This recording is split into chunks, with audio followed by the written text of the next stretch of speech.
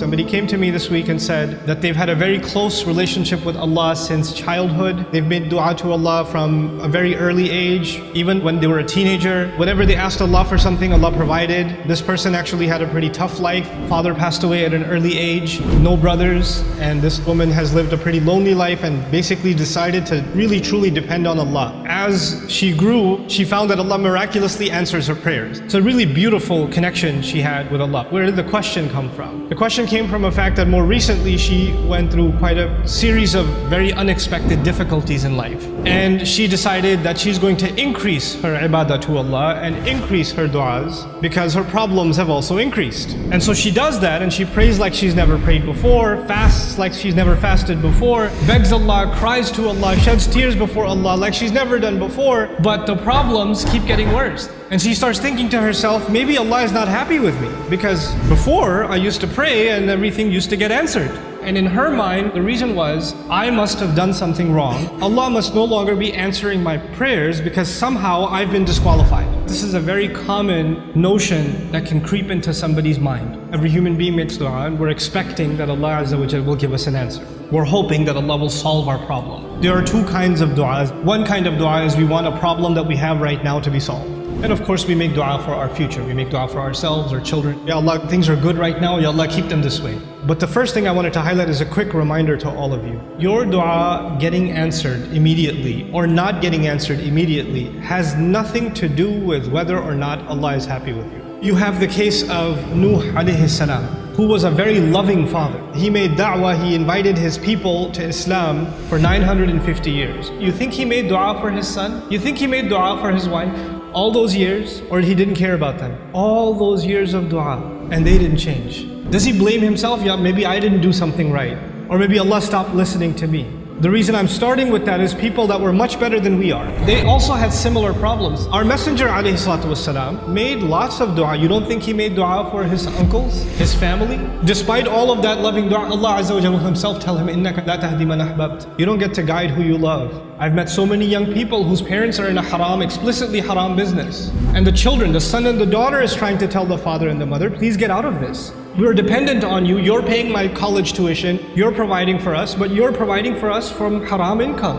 And I'm not in a position to provide for the family right now, but this is wrong. And then they're told you're being disrespectful, you shouldn't talk back to your parents, etc., etc. Now it's the flip side, it's the children making dua for the guidance of their parents. But things aren't changing. And then on top of that are situations like health calamity, or you can't find a job, you have money problems, and you're making dua to Allah. I even did i'tikaf last year. And I kept making dua and I didn't pick my head up from sajda all night long, and still I have this problem. So the first thing I want to remind myself and all of you is that Prophets ﷺ, all of them, much before us, Allah mentions their du'as consistently in the Quran. And Allah also mentions their problems consistently in the Quran. You don't think, for example, that Yaqub alayhi salam, the father of 12 sons, made dua for all of his sons?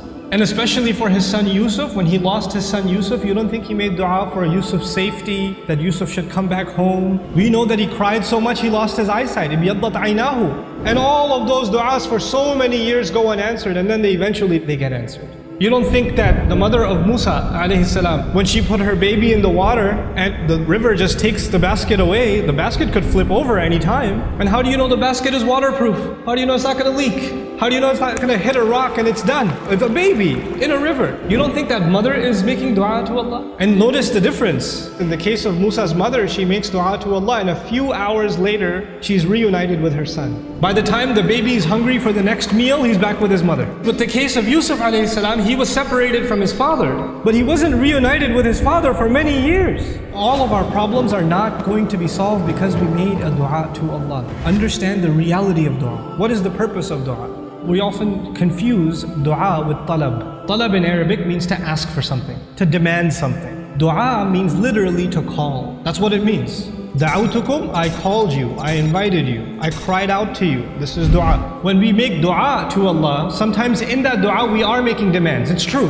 We're making requests. But we should never forget that all of those requests, you know what they are at the end of the day? It's a humble slave of Allah turning back to Allah and begging Allah to help him with whatever problem. But it's more than Allah solving your problem. It's just the act that you communicated with Allah that's the most valuable thing. The fact that you actually engaged Allah in conversation, that is the goal in the end. Whether or not Allah will solve your problem immediately is a separate problem. So our du'as are not the same as placing an order. Now I get to Maryam Salaamun Alayha. The thing with Maryam Salaamun Alayha was, even when she was young, her birth was strange. It was mentioned in the Quran. Not many people's birth is mentioned in the Quran. And the mother was expecting a son, but she had a daughter instead. And Allah says, "Laysa dhakaru kal untha." This girl is like no other boy. This girl is special. This child is born. She's actually given a special place in what was then the central house of Allah. And Zakaria alayhi salam used to take care of her, and every time he used to come to visit her to make sure she's doing okay, كُلَّمَا دَخَلَ عَلَيْهَا زَكَرِيَّا الْمِحْرَابِ وَجَدَ عِنْدَهَا رِزْقًا. Every time he'd walk in, he'd see fruits,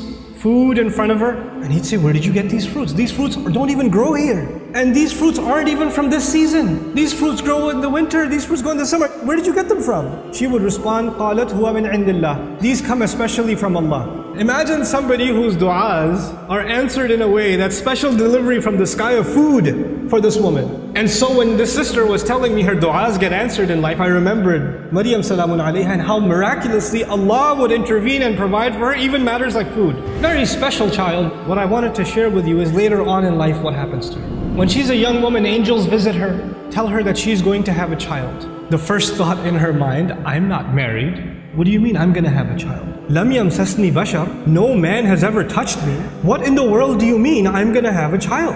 كَذَلِكِ قَالَ هُوَ رَبُّكِ. That is how your master declared it. I'm sorry, we're just here to deliver the news. We're not here to negotiate whether this is going to happen or not. That decision has been made. You're having a baby. Now she's in shock. What am I going to do? She's going to turn back to Allah and hope that this will not happen to her. And I'll fast forward a little bit for you, just so you appreciate what happened to this woman after she had the baby. And she came back to her town.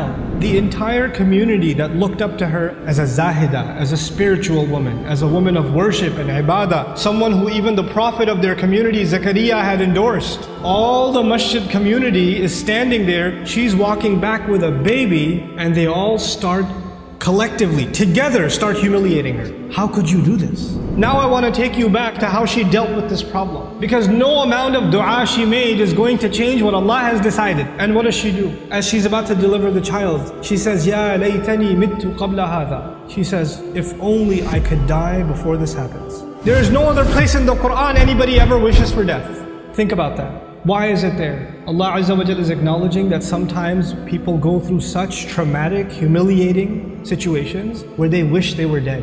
And they'll have to find comfort in the example of Maryam Salaamun Alayha. But she didn't stop there. She said, وَكُنْتُ نَسْيًا مَنْسِيًّا. Common translations say, I wish I was dead, I wish I was forgotten. But there are two words of being forgotten. One of those words, nasyan, actually means, I hope nobody ever misses me. They don't even ask the question, where did Maryam go?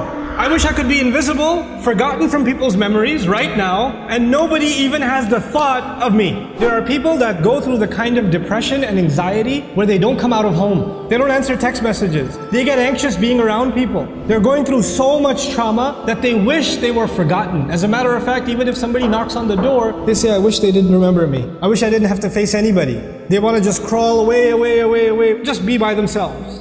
This is nasyan. And then later on, even if years go by and nobody found out what happened to her, mansiyan, she's completely forgotten. There's no memory of her in the future either. I hope nobody thinks of me right now and I become invisible in the future also. I wanted to highlight this woman's trial because this is a woman of dua whose duas used to get answered immediately. She didn't even have to ask for food and it used to come. And this is the situation Allah put her in. This is not because Allah forgot about her. This is not because Allah wants to humiliate her. All of this ended up becoming Allah honoring her. What was her humiliation? Her humiliation was people are going to say you had this child without being married. You had a haram child. And what was the child's name? His name was Isa. There is no other prophet in the Quran who when Allah mentions their name, He honors their parents also. Except Isa. Isa ibn Maryam. Isa ibn Maryam. Over and over again. Isa, the son of Maryam. Do you find Muhammad, the son of Abdullah? Do you find Yaqub, the son of Ishaq? Ishaq, the son of Ibrahim? No. Multiple times. When Allah honors that messenger, He honors his mother. And by the way, this is important because for the Arabs, when you say Ibn, or even the Semitic people, when you say Ibn, right after Ibn, you mention the father's name. Allah goes out of His way to remind people that no, He has no father, and we are going to go out of our way to honor that mother. Isa ibn Maryam. Sometimes your pain is going to be a relief for other people. This is the pain of Maryam salamun alayha. Every time a woman is humiliated, every time a woman is falsely accused, every time a woman wishes she was dead, then to face what she's supposed to face, then she's going to find comfort in Maryam salamun alayha. And every time she finds that comfort, the rank of Maryam rises again and again and again and again. SubhanAllah. Our du'as are a means by which we connect to Allah. Our du'as are not a means by which this world becomes heaven. This world is going to be full of trials. People that were much better than we are had difficulty in life. That's okay. لَقَدْ خَلَقْنَا الْإِنسَانَ فِي كَبَدٍ. We created all human beings in toil and labor and struggle. Struggle is a part of life. The purpose of dua is to help you and me deal with those struggles and to never forget that Allah is with us, whether it's hard times or easy times.